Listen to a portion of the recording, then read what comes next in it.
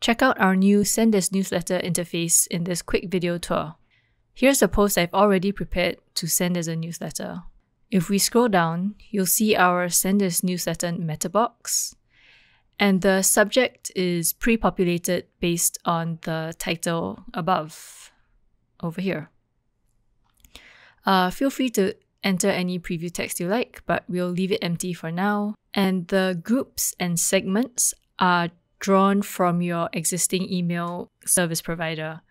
So whatever groups, segments, lists, tags you have in there, you'll be able to see here in dropdown. From name and from email. So do note that the from email has to be a verified email from your email service provider, and if you haven't done that, you can click on Learn More to figure out the next steps. You can also send a test email to yourself or preview the email in a new tab. If you click on Edit More Settings, you'll be able to see and change some additional settings. So you have the option of sending an email newsletter now, or saving it for later as a draft in MailerLite or whatever email service provider you're using. You can also choose to add a featured image to the top of this newsletter, which you can do over here. So you can set feature image and add an image to your newsletter. You have the option to add an unsubscribe message. Finally, when you're done and ready to send your newsletter, you simply toggle on Send as Newsletter. And this allows you to send as newsletter when your post is published or updated.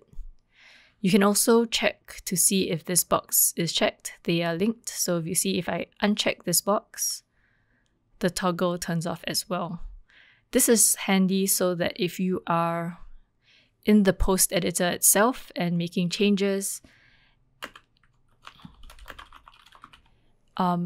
you want to see whether the Send as Newsletter box is checked before you hit publish. So in our case, we want to check the box on, and this lets us send as newsletter without having to go all the way back down here to check the box. So now that the Send as Newsletter checkbox or toggle is on, we can hit publish.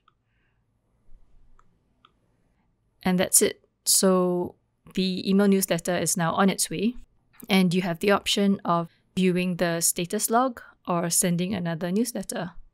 So for now, we can view the status log, and you can see that this is the second time we've sent this newsletter.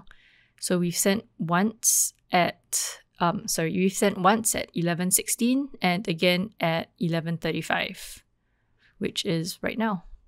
And if you want to send another newsletter, let's say, for example, you wanted to make some changes here for some special subscribers. So let's say you want to send this to secret subscribers, you can now do this and send another newsletter. Select the specific segment that's only for those special subscribers and send a new newsletter. Now let's see what the newsletter looks like. Okay, here's the new newsletter. These are all the changes we've made, as well as our specific unsubscribe message. And now you know how to use our new interface to send newsletters. Thank you for watching.